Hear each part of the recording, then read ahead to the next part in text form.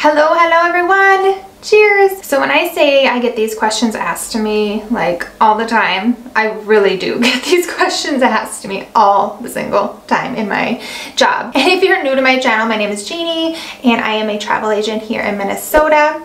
So I invite you to subscribe and follow along.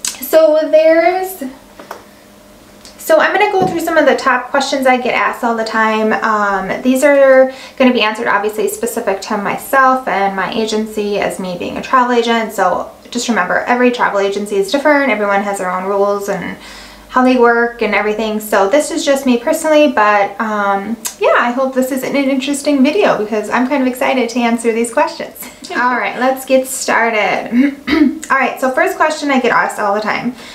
How do travel agents get paid? So we get paid from our tour operators, airlines, cruise lines. That's who pays us. We do not get paid by like our clients or anything because there's always a misconception from clients. They think they have to pay us. But no, we actually get paid from the airlines and all the vendors and stuff that we work with. So we make a commission percentage from all the different vendors. So for example, if you were like to book yourself online, then they just like keep that commission. If you book through a travel agent, then that's how they make their living, obviously, because that's how they get paid. So number two, does it cost more to work with a travel agent? No, it really doesn't cost more. So for me personally, I don't charge any type of planning fees. Some agencies do. Like I said, it's just totally depends on the agency. For me specifically, I do not. However, if I've had people who have like contacted me and then I've like helped them a lot, gave them lots of different quotes and stuff, and then they don't book through me, I will catch on to that and I will have to call you out and say, hey, you know what, I'm sorry, I've spent so many hours helping you, you've never booked through me, and so what's going on? I'm not going to help you more on another new request until I have some type of, you know, planning fee in hand, because obviously we don't make money if you don't book. So there's that misconception. We aren't getting paid at hourly wage. So we only get paid for clients who've traveled. So there's that misconception. But again, for the most part, I mean, in my 5 years of being an agent, I've only charged like not even 4 or 5 planning fees, because like I've had clients come back to me again and again and I'm like, who've never booked through me, and I've like spent all this time with them and I'm like, okay, this is enough. I'm not going to keep working for free and you are not supporting me and I'm doing all this work for you. So that's that. All right, number 3, do you get to travel for free? Oh, I love this question. No, we do not get to travel for free. This is like a huge misconception. So I'm laying it on the line for y'all. We do not get to travel for free. Yeah, like everyone thinks we get to go on all these free trips. And I can tell you right now, that is not how it works. We pay every single penny, just like you would for our trip. So if you like see myself and my husband traveling, we are definitely paying out of pocket, same price that you would. The only small differences is that I would be able to, of course, keep like the commission on that booking, but it's like a tiny amount compared to like the thousands of dollars we spend on the trip. So there's really hardly any discount. It's itty bitty, the little bit we make on bookings. There's no big like chunk. So no, we do not travel for free. We have to pay every single dime out of our own pocket, just like you would. And then when I've went on agent trips where it's just travel agents traveling only, like my husband can't come with me, we are literally working the entire time and we might get a bigger discount if we're doing something like that. So we might get hosted by a resort and they will allow us to stay at the resort free of charge.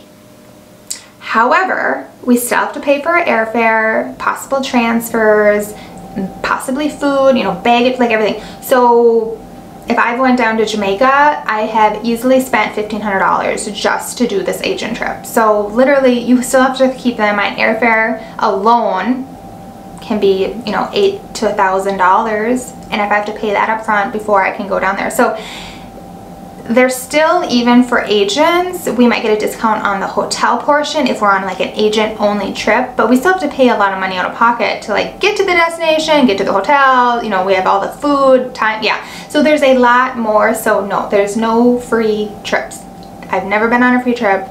And I do know from talking to agents who've been in the industry from years ago, that was more common. Like airlines would give like agents free flights and stuff, but that has been nixed years and years ago. Like it's not a thing anymore. So yeah, there's that. So there you have it, guys. Travel agents do not travel for free, and I have hundreds of travel agents to back me up on this because it's so funny how many people think we get to travel for free, but no, we save our pennies and we plan for our trips. That's all it is. It comes down to budgeting. That's where it's at. There's no difference between myself as an agent and you as a traveler. We save our money so we can travel. That's where it's at. All right, so question number 4. How do you and your husband travel so much? Y'all, vacation shaming is a real problem. Oh, must be nice. Oh, I wish I could travel. I wish I could go as many places as you go. Yep. Hear that all the time. And I think it was where, so my husband, when he had to like go into work at an office job, he used to get it way more. Now he works at home with me, so it's like so much easier. We don't have to deal with the whole, where are you going this time? You're going on another vacation? Yeah, it's really annoying. And so anyways, back to the actual question. So I obviously can go travel and do whatever I want when I want. I don't have like a set schedule or anything, so that's easy for me to pick up and go. My husband, we have to work around his schedule, of course, because he does work for, you know, a corporation. So he gets 4 weeks of vacation, and then what we do, we just travel over holidays, weekends. We extend, you know, the vacation time out that way so that we can take advantage of like already days that are going to be paid off. We literally don't use his vacation time for like anything but travel. Like every single day of his 4 weeks, plus he's salary, so he has a little flexibility there, so there's wiggle room if we needed like an extra day or 2, so that's nice.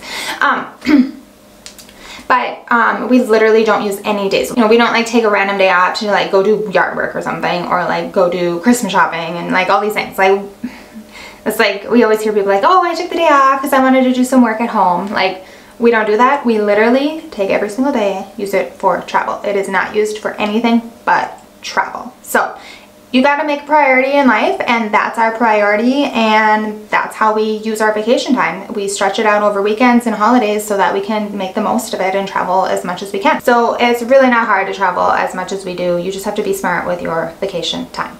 So there's that. Hold please.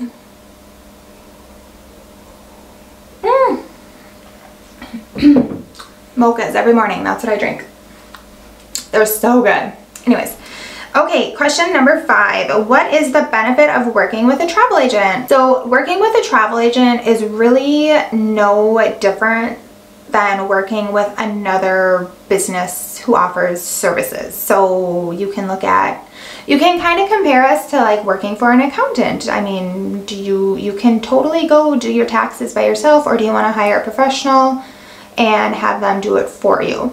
Or a lawyer, you know, you hire a lawyer to help you with, you know, cases or whatever you might be having going on. So that's how we are. We're a service-based industry. So you get personal service for your travels. So you are, you know, get assisted before you travel, during your travels if something were to come up, and then of course after your travel if something happens. So you have an advocate to like back you up if something were to happen. Otherwise you are like on your own. And then, you know, we pretty much work 24/7. Like we are always on call for our clients. So if like something comes up, we are there. Or if we can't get to our phone, like if we're traveling or something while our clients are traveling, we have like backup agents and or backup phone numbers, like helpline. You don't get that with a booking site. So, and then of course, like for myself, I do a lot of travel down to the Caribbean and Mexico and those, and I do actual resort tours. And so I have seen a lot of things firsthand, and I will tell you, like photos online don't do justice for like some of the resorts I've seen. Like literally things that I have seen, I will never put clients in, and online it looks like a 5-star resort. Like nope. Like, looks can be so deceiving online. So, you know, personally, I only work with 4- and 5-star resorts with my agency. I will never put a client in anything under a 3-star. Like, it's not worth it to me nor my client, because I want their experience to be amazing, because that's what I'm all about. And then as agents, we also make like personal connections with resorts and managers and stuff. So we're able to, like, if you have special requests or something, we are able to usually get those requests for you more easily than if you try to do it yourself. So we have that rapport with the resorts as well as, you know, airlines. We can help you quicker. We have like direct numbers and contacts and stuff. And don't even get me started on this pandemic. Hold. You guys, if you didn't have a travel agent during this pandemic, whoo, I literally had to contact a client who got to their destination within like 4 or 5 days, be like, hey, guess what? Border's closing tomorrow. Yeah, there was no time to like fool around. And yeah, I was on the phone, and then all of a sudden they got a notice from the resort that the resort is closing. So literally they had to pack up and leave the next day, because that was the last flight out from the country back to their destination. I was on the phone getting things switched. Hold times were horrendous. Literally, I was in tears for my clients because I was trying to get through, because I mean, like I mentioned, we have direct numbers. However, like, things were happening so fast and rapidly during the pandemic that, I mean, there was like thousands of agents calling in at the same time. Like, it was madness. It gives me chills thinking of that day. It was a bad day, guys. It was a bad day. But anyways, like, could you imagine being down at a destination and you're gonna have to call into the US to the airline and try and get through? The phone numbers for like normal customers were like so bogged down, not even accepting calls. You call and it says phone line is busy, and they had to get out of the destination. Yeah, I was able to do that. I was able to get them on the next flight out and get them home safe and sound. Y'all, that was rough. And I couldn't have imagined being in their shoes and they didn't have a travel agent to do that for them. Like, I couldn't even imagine. So, right there, like, is where agents will shine if something were to happen to you. And it's not even like pandemics. Like, it can be anything, natural disasters, like, you know, political arrests, like everything. Like, things can happen at any time. So anyways, there's that. So you have that security when you're working for an agent. So again, it all comes down to personal service. Do you want someone to be able to assist you, have someone there where you can ask questions? Do you want someone there knowing that they have your back if something were to happen? So if you do, travel agents are awesome. So be sure to reach out to your local travel agent for future travels. Shout out there to all travel agents. Okay, so number 6, I've never worked with a travel agent. How does that process work? This is a super good question. And yeah, it's actually, I get a lot. Like, I have a lot of clients that have never worked with an agent before, so I just, you know, explain my process. So for me personally, I keep things so easy for my clients. I have lots of different questions I ask them if someone contacts me. You know, I narrow down dates, what activities they're interested in, what type of destination, you know, narrow down all the things that are required. So once I get all like the details from you of what I am needing, then I work on quotes and I match everything up to your preferences and what you are looking for on a vacation. So it's all, again, about personal services and me connecting you with the correct, you know, resort or cruise line or whatever it is you're looking for. Oh, that's another thing with a travel agent. You can do like payment plans, like where you just have like a small, tiny little deposit you can like secure packages with.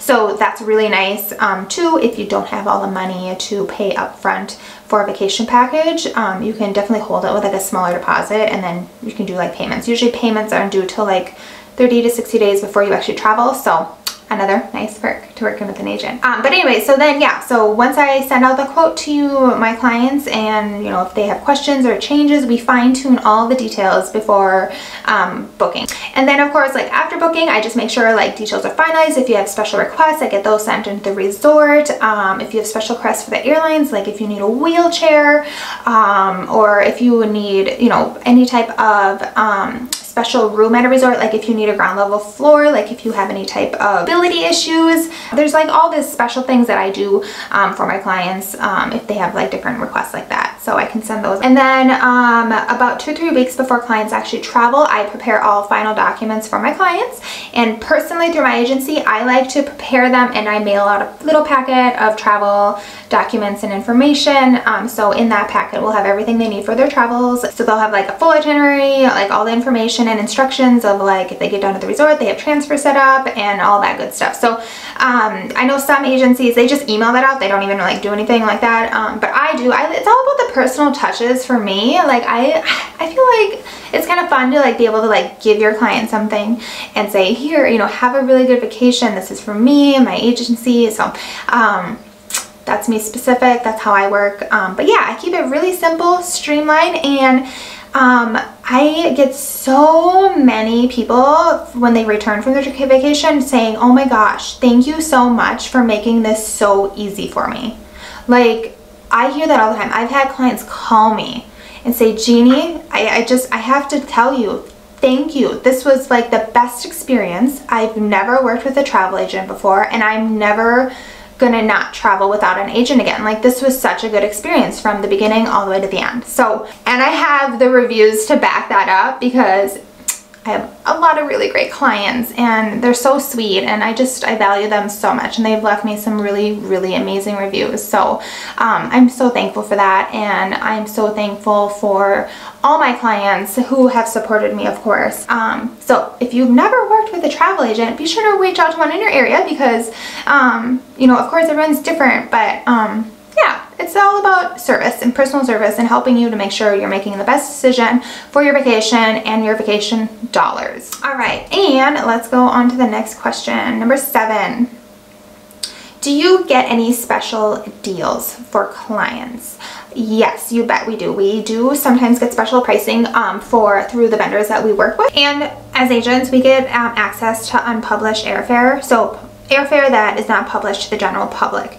So for example, like you can go to like Delta's website, look at airfare, and it might be, I don't know, $1,500 a person. However, I can go in and I will find unpublished rates, which might only be $1,000 per person or something. So I've saved a lot of clients money. When we do like bundled packages, we get different discounts for that too. So So we get access to unpublished rates that the general public does not have access to. Plus, when we do it with a package, there's even greater discounts. There's been so many times when I price out like my own trips, and I would go like price everything independently, like air on its own, hotel on its own, cars on its own. And then I go like do it all as a package, and I like save so much more money because of like the rates that we get. So yes, that's huge. And you always have to like remember too, like if you see something online, it's too good to be true, it's usually too good to be true. Trust me, like it really is in the world of travel, because it's nuts the things that are posted and then it's not like what you thought it would be. Okay, let's move on. So, oh yes, this is a good one. Number 8, do you think the price will drop? Okay, so y'all, I'm not a fortune teller. I cannot predict if an airline or a resort or a cruise line is going to drop their price. I don't know. It's no different than a stock market. Like, pricing fluctuates daily. And I've seen where airfare has like fluctuated like 3 times in a day. Like, it's nuts how much travel fluctuates. So I don't know. However, I can tell you that it's all about supply and demand. That's the logistics of travel. Supply and demand. If a flight just rapidly starts booking up, and or a resort starts booking up for certain days, and or a cruise line, prices are going to go up. Like, that's just how it is. You know, you have millions of people that are able to book into all these same flights, all these same cruises, all these same resorts. Like, it's coming from all over the world. So it's not just me booking, you know, this one flight or this one resort. It's happening all day long. So if all of a sudden airlines, resorts, whatever, start seeing this quick influx of bookings, they're going to be like, oh, raise the price. You know, I don't know if a group from, I don't know, Tennessee is going to start booking into the same resort I'm trying to book my group, and then all of a sudden the prices go up. I don't know that. So, you know, so yeah. So my recommendation is, if it's a price that you're comfortable with, book it and don't look back. That's my advice. All right. Number 9, how soon should I book my trip? So this is a really good question. It all comes back to like supply and demand again. So I've always been a fan of like booking really early, like 6 to 8 months out. Typically I see usually really good early booking discounts. So that's what I've always been a big fan of. Another reason why I prefer to book early is that I get the best selection of flights, resorts, rooms, so you have that better selection. Like if you wait until, you know, 3, 4 months, 2 months before you're traveling, you might not have as much selection. And or if there was like a specific resort or area you really wanted to go to and they're just like full already, like prices are going to be higher. So it's really your call, but I have seen pricing go both ways, where it's really low in the beginning and then it gets higher the closer you get. And or sometimes I've seen it where it's dropped slightly like in fall time or so. So it's another gamble. Again, it comes down to supply and demand. So there's no real way for me to say when you should book your trip. There's no guaranteeing answer for that. And I will tell you one thing, Tuesday at 3 p.m., that whole thing is the best time to book airfare. Oh my God. Y'all, that is not true. That is not true. There's not. Tuesday at 3 p.m. is the best time to book your airfare because it's the lowest price. That is false. No, no, no. But on a different note, too, I can also tell like if a package just seems like way too high. So for example, actually this just happened to me. I had a client, she knew exactly where she wanted to go. She was taking her family and she wanted to go over to Christmas, which is the most expensive time of year to travel. So normally pricing is always going to be higher no matter what if you're traveling over Christmas. And packages came out. I sent the information over to her, but I told her, like in my email, I'm like, this seems really high. And I was very upfront with her. I'm like, I can't promise you that prices will go down, but I do feel like this just is too high. I told her, let's table this for a month and let's see what happens in a month from now. So yeah, it would have been like $9,000 for her and her family. But I kind of knew like the resort that she was wanting to go to, and like kind of because I know it very well and all the package details that were involved with it, I'm like, it just seemed kind of high. So she was okay. We tabled it for a month, and in a month I was back in touch with her and the price went down $3,000. And I'm like, I told her, I'm like, this is a good price now. So I'm like, this is a bookable price. And so, but yeah, so that's another thing too. Like I'm pretty good at knowing if something seems to be a little too high than what I'm used to expecting, seeing, you know, with packages. So I'm looking at pricing and availability and things like all day long. So I'm very comfortable and I'm used to knowing like what's high and what's normal. So there's that. All right, I'm traveling with a group of friends and or family. Can our hotel rooms be adjoining or special requests? Yes. Every single, I work with a lot of groups, and whenever I have large groups, I will always be in touch with the resorts to ask to get rooms close to each other. However, it's still based on the resort's availability. So I will always send special requests and requests for like rooms to be grouped together. However, if the resort doesn't have like those rooms to be right next to each other, they will try their hardest to get you next or as close to each other as possible if it's not, you know, right next to each other. Because, you know, they have clients coming and going all day long. And so, you know, I always, on behalf of my groups, like they don't even have to ask me. I just like do it because like that's, you know, you're traveling with your friends. It's easier to coordinate and do things when you're close to each other's rooms. So, and I get that. I totally get that. I personally always send requests to resorts, but like I said, I always tell my clients they cannot be guaranteed because it's always based on resorts availability, but resorts really do try to, you know, take special requests and honor them. Again, we have direct contacts where we can get in touch with the resort. So there you have it, guys. I hope this was interesting. A little bit kind of more like behind the scenes with a travel agent. I get these questions all the time. Like, it's amazing how many people ask me these questions, and I'm totally happy to answer them. So I figured, hey, why not answer them here on YouTube? So I hope this was interesting. If you have any other questions, definitely comment down in the comments below. I'm happy to answer anything that you might have. If you haven't already, please be sure to subscribe for future videos, as well as give this video a thumbs up. And we will chat with you guys next time. Bye, guys.